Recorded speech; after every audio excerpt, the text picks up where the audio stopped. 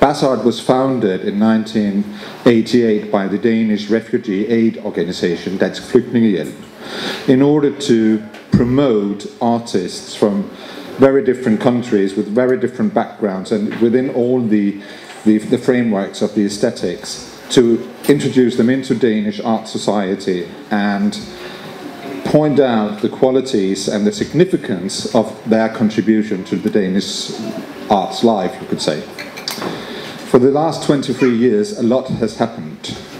For the last 10 years, we have had a cultural paradigm that did not always support the diversity of the cultural spectrum as it is in Denmark.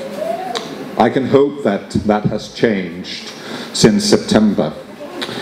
But today we really embrace artists from all over the world, and giving the prize to Shohreh Shahrzad is a great, great honor. She's the 23rd artist to receive the bazART prize, or the prize for intercultural artists. And she can write her name into a long tradition with very significant artists, as last year's prize winner, the choreographer and dancer Baye Blue, and the former year's prize winner, the Palestinian art historian and artist Larissa Sansour. So it's a prize with quite some dignitance and significance in the Danish arts life. So by doing that, I would say we celebrate the magnificence of a rich and diverse Danish cultural life. And this is also a way of showing that it's nothing that will come, it's already here, it's been here for quite a while, luckily. Shohreh, hun er en rigtig interessant kunstner med mange talenter. Udover musikken, som bazART-prisen i år har haft fokus på, så er Shohreh også danser, og hun maler også. Så hun arbejder med mange forskellige kunstneriske udtryk, som hun formår at kombinere på interessante måder. For at tilføje lidt mere om Shohreh, så er hun oprindeligt uddannet teknisk designer fra Teherans Universitet. Men det var så ikke den vej, hun valgte at gå. Hun har fortalt mig, at hun for alvor begyndte at praktisere musikken, da hun mødte sin kommende DAF-underviser i den lokale musikbutik, da hun stod og beundrede trommen. Og det var så i Teheran. Og på det her tidspunkt for cirka 15 år siden, i Iran, der var det ikke så let at få lov at udøve sin kunst i det offentlige rum. Og det er så en af årsagerne til, at vi har hende og hendes kunst her i Danmark i dag.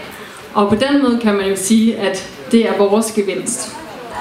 På jurymødet, der faldt valget på Shohreh som årets kunstner til at modtage den her pris, fordi at hun skabte stor fascination for sine kompositioner, som blev benævnt som interessante og sofistikerede, og hun blev benævnt som en enestående kunstner, der arbejder med world-genren på en unik og meget smuk kunstnerisk måde. Under planlægningen til den her pris, der har jeg også selv haft mulighed for at stifte nærmere bekendtskab med Shohreh. Og jeg synes, hun udstråler en helt vild god energi. Shohreh, du er for sej. Du er en fin kunstnerisk sjæl, som ikke laver din kunst for at blive rig og berømt, men fordi du ikke kan lade være. Og så er vi mange, der gerne vil sige til dig, please lad være og lad være. Og heller ikke, selvom det kan være lidt op ad bakke en gang imellem. Men nu skal du i hvert fald have et lille bidrag til din videre kunstneriske færd, fordi du fortjener det, og fordi vi helt vildt gerne vil høre mere til dig i fremtiden. Kom herop!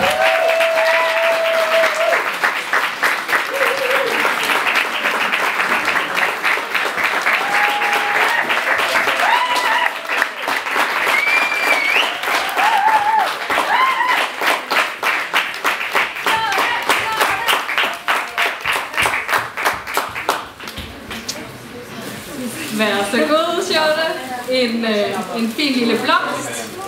Og en check på 25.000, som vi håber, du kan bruge til at lave noget mere lækker kunst. Det skal lige siges, at den her pris er sponsoreret af Dansk Flygtningehjælp.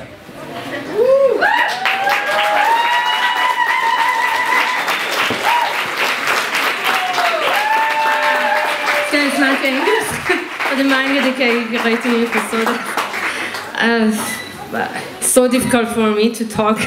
Maybe that's why I play music. But thank you, everybody, all my friends and all the people, they help me and support me. And now I'm here and it's like, I'm very happy. I don't know what more I can say, but I just have to say thank you and thank you.